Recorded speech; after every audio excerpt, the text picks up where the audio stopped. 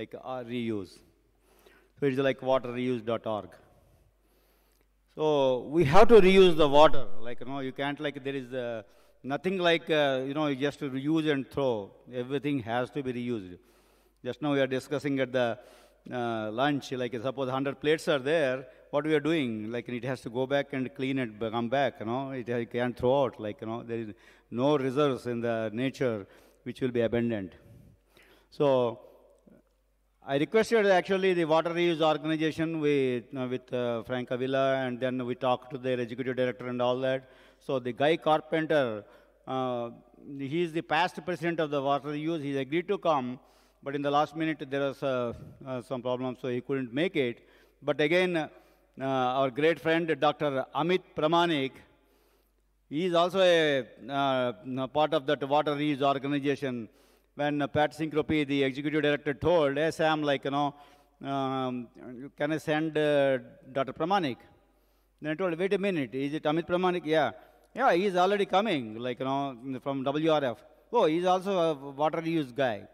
Then I told, oh, then there's no problem. The problem is solved. Because the water use is already represented by Dr. Amit Pramanik too. Amitji, just with no introduction required, he might have already, with the WRF, he has already represented. Just with one phone call, he came on, again, supporting us, one of the great guys. So, to you. Thank you, Sam. Yeah, this was killing two birds with one stone, right?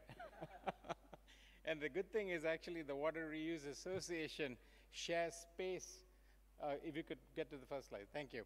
They actually share space in the same office as we are located. So it was just a matter of going down the hall and just having a chat with them and saying, I'll get it done for you. So Guy Carpenter couldn't make it, but I did get these slides from Carrie Capuco and Pat Sinacropi, who are at Water Reuse, so they're my colleagues over there.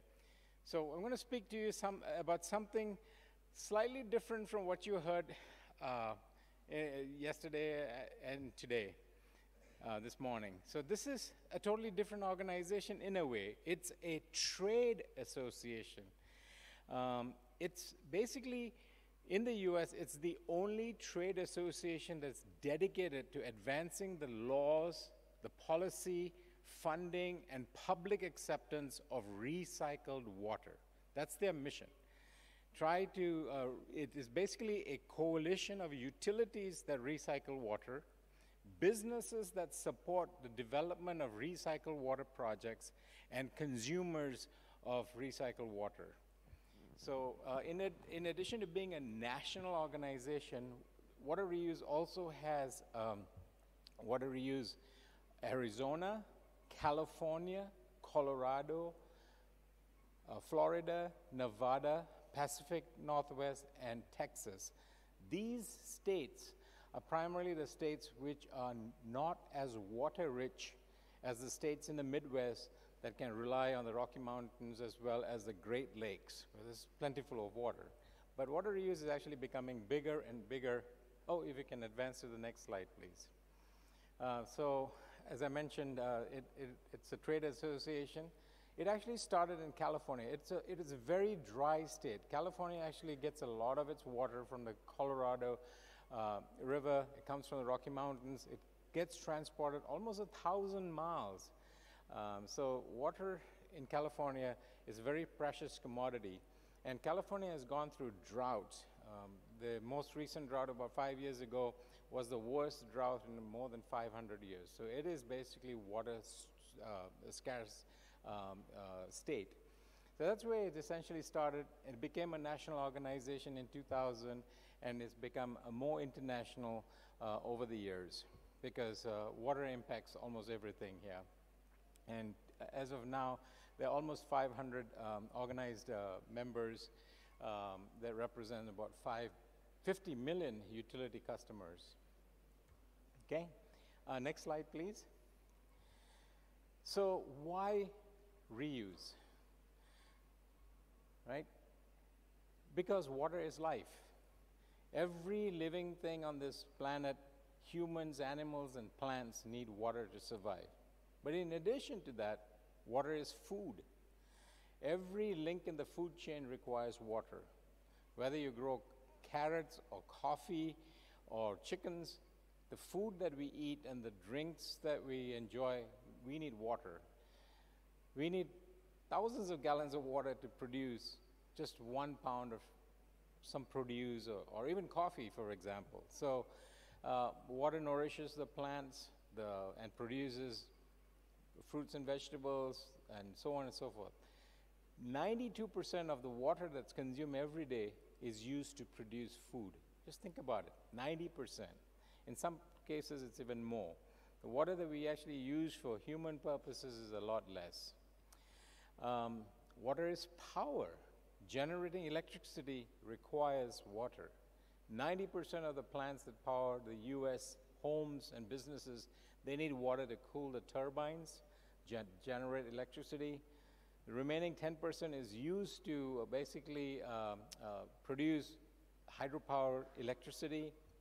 So anything that you think of that has to do with electricity needs water. So water is power. Water is also commerce. Any sort of manufacturing requires water. You want to produce an everyday product like paper or plastic, you all need water. So even cotton and wool, turning that to fabric, you need water. So it's ubiquitous. You just need water. You just cannot afford not to look at sustainable water resources. So communities in the US are already starting to incorporate water reuse in their water management strategies. They can't just keep abstracting either from the groundwater or from surface water. So they need to start looking at other sources of water.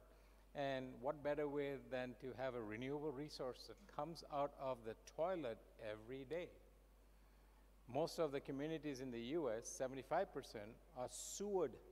So we get a ready source of the raw material needed to produce that. So yesterday I talked in Lyft how we are using this resource for other things like nutrients and energy and so on and so forth. Today I focus on water, and that's what the Reuse Foundation is doing here. In the US itself, by 2027, the projection is that the volume of recycled water that we are producing will increase 37% from today. So currently it's about 4.8 billion gallons per day. It will go up to $6.6 billion per day. Next slide, please. Oh yeah, I spoke about this, all water, water is life. Next one.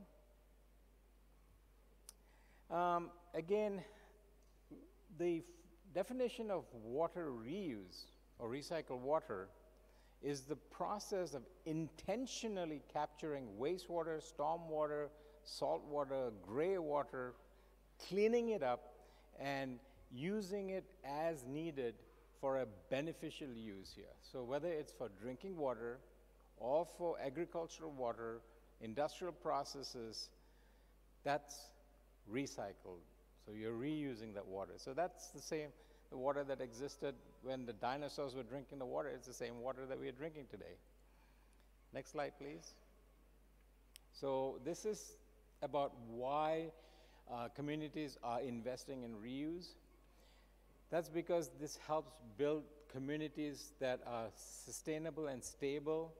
It makes it ready for families to flourish and for businesses to grow. In some communities, this recycled water becomes resilient and drought-proof, and that's especially true in California. In other communities, water recycling projects essentially protect the sensitive waterways and alleviates overburdened centralized treatment facilities. And so there's a lot of investment going on in this space. Farmers have to grow food, they need water. The treated wastewater has nutrients that actually can provide the valuable, I guess, the fertilizer that's needed to grow the crops here. Next slide, please. So you can see this map here in the US, how the infrastructure in the US is changing. Chicago, for example, invested more than 100 years ago in water infrastructure, in the pipes that would deliver, well, first take the water from the lake and then the additional pipes, the collection system pipes, the sewers that take it away from homes. This is more than 100 years ago. Some other communities that are a little bit more modern, at least 50 years old. That infrastructure is aging. And the cost to replace that infrastructure is in the $20 trillion of investments that are not going to be coming from public coffers. And so the communities have to step up. We talked about rates, I think, in the earlier session. Rates are going to go up. Water and sewer rates have to go up to keep up with that aging infrastructure. We don't want to rebuild it the same way that we had built it more than 100 years ago. We need to think for the future. And in the future, you want to be producing enough for what you need and not more than enough. For example, in the US, water supply was basically for firefighting purposes. So we were producing very clean water for firefighting purposes, not primarily for drinking water purposes.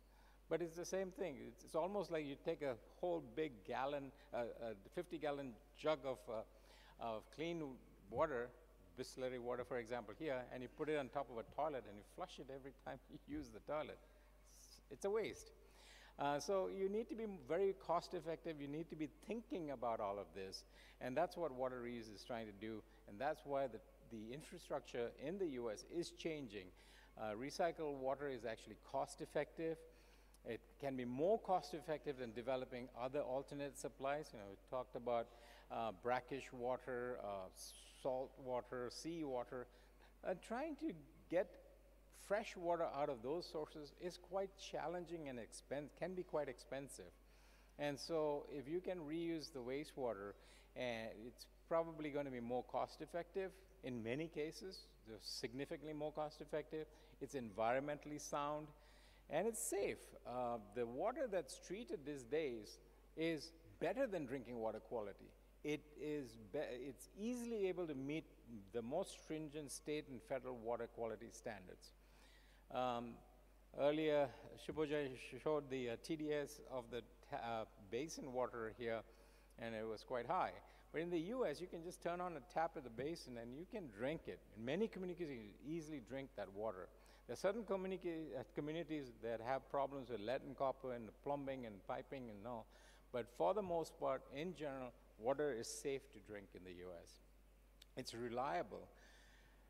Wastewater is renewable, essentially. So you're going to be flushing the toilets in the centralized treatment system. So this is a sustainable source of fresh water. And it's locally controlled. The communities can actually use the water that they are generating. The wastewater that they're generating, they can renew that, clean that, and use it, capture that for use in their neighborhoods. Next slide, please. This is just some examples of the reuse, the successes here in the US. For example, 6.5 billion gallons of recycled water is used in Idaho. Idaho is where a lot of potatoes are grown in the US. And 92% of the recycled water that Idaho produces is actually used to irrigate crops.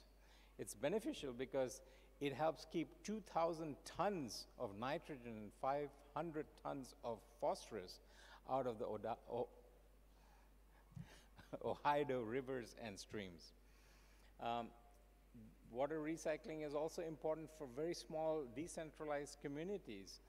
For example, the New England Patriots, they have a huge stadium called Gillette Stadium in the town of Foxborough, Massachusetts. That NFL team basically pays the community $4 million a year to basically use the water, to reuse the water for the stadium and all the ancillary facilities that's needed there. So this really helps. So those are just examples of it. Next slide, please. So what does water reuse do? So water reuse basically does advocacy, as I mentioned, policy. They help support the states, the chapters that are there, the 7 states I mentioned. There is also communications, conferences, networking, and they have memberships. So individuals are also members of the organization here. Next slide. They have a lot of public education activities. So there's a lot of misinformation right now about water reuse projects, and that misinformation has created community resistance. So to address that challenge, the Reuse Association is basically doing much more in terms of the public communication efforts. They basically have YouTube videos, they have guidance documents, policy documents, and all. So basically helping educate both the public and policymakers about the benefits of reuse. Next slide, please. This one talks about the research archive. So the Water Reuse and the Water Research Foundation actually work together on research projects, and that research is then published.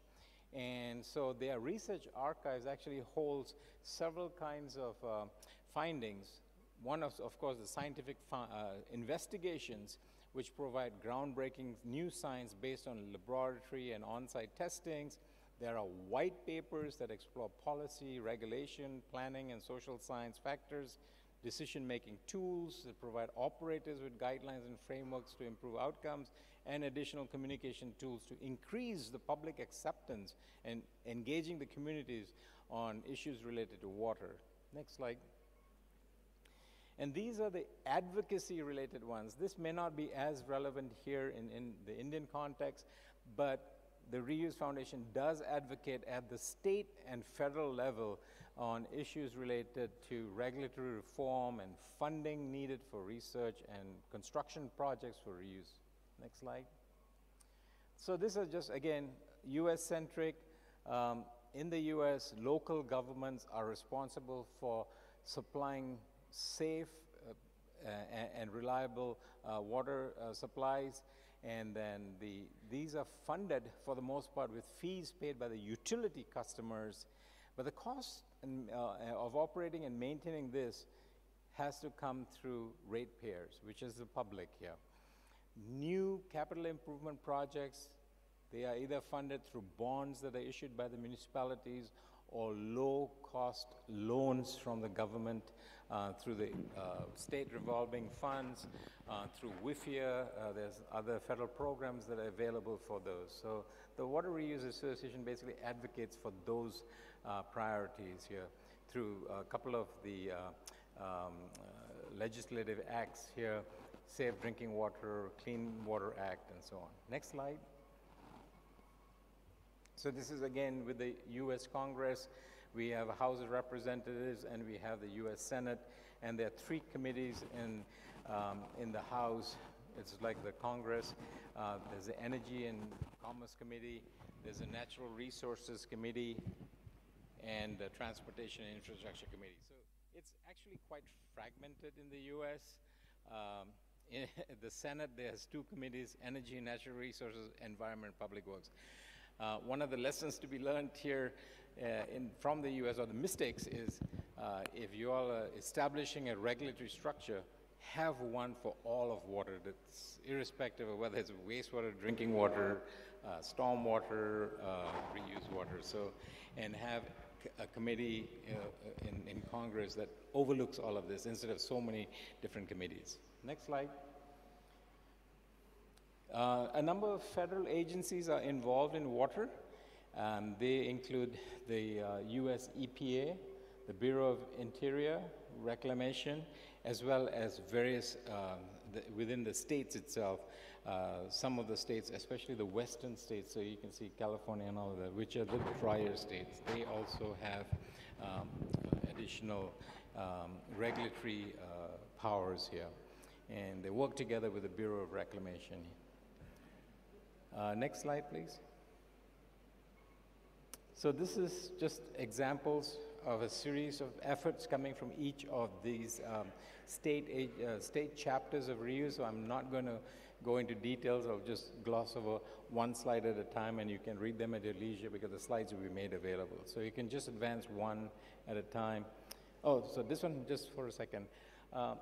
One thing that Water Reuse has done in partnership with the Water Research Foundation is to advocate for funding in water research. So the grant program, the Federal National Priorities Research Grant Program, we are showing to Congress and the politicians that water priorities are important. It's a national priority. So we are putting it front and center. So all the water-related agencies, associations, all come together to try to advocate for that.